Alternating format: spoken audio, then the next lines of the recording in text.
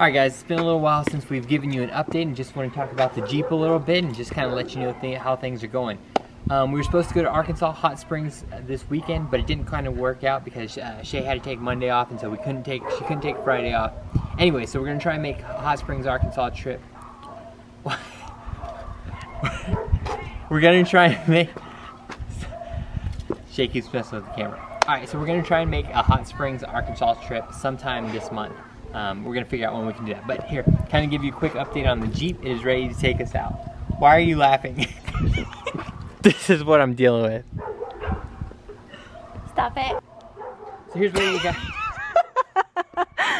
I gotta show the full ensemble. We have a Harley Davidson Austin hat, a belt knife, and hot pink chucks.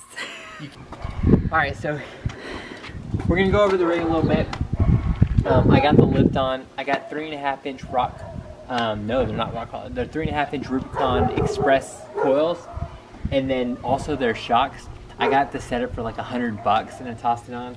It's not bad. It's just basically I wanted to get some clearance right now until we can get the rock crawler set up. Still running the 37-inch KM2s, good tires. I have a 3-inch bump stop up front. These are actually, see, so Metal Cloak actually uses something very similar, but I just get hockey pucks from Play It Again Sports, stack them up, drill a hole, and it works just as well, because that's almost exactly what Metal Cloaks are anyways. They're just hockey pucks. So that works out really well. Front adjustable track bar. Got that up here. Everything else is good. I think I'm going to do a drag link relocation bracket and make that a little bit higher to kind of give the steering a little bit better. I think this is wore out, but I'm playing that by ear. Extended links for the front sway bar, and I think everything else up front is pretty standard. So that's it for the front. Okay, so I had to swap days because when I went to go post the video, the sound was just completely off. So I'll speak a little louder for you now. And Shay's not laughing as much, which is great. We finished up the front end, got all that dialed in. I'm working on getting some front extended brake line brackets mounted. But on the back, everything's pretty much good to go back here too. Got the rear track bar relocation bracket, some other brackets, and everything basically just dialed in back here for this 3.5-inch lift. Again, just using this Rubicon Express setup until I go to rock crawler. The difference is ridiculous. Those rock crawler triple rates with Fox shocks versus this Rubicon Express with Rubicon Express shocks. This works.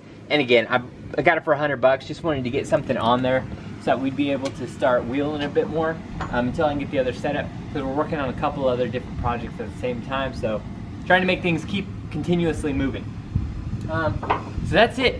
We got everything ready to go. Now we just need to get out on the trails. Need to get to Hot Springs, Arkansas. I did add the GPCA, what do you want to call these? Grab handles? Grab handles.